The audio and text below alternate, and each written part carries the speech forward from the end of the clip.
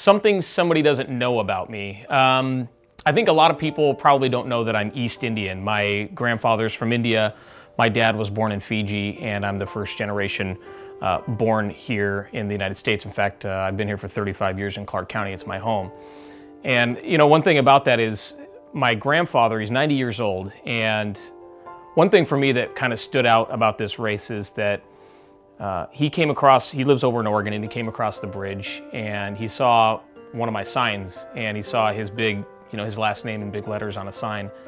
And I think for him, being an immigrant who came here and worked so hard to raise a family and contribute to his community, I think that meant a lot to him. And it was very touching, I think, for me to see my 90-year-old grandfather get so emotional about something like that. And it really kind of gives me that resolve, I think, to move forward and make sure that we're representing everybody equally in this county. It doesn't matter where you're from in this world, it doesn't matter who you are, that we're going to give you equal representation and make sure that we're providing you with the services that everyone else takes part of here in Clark County.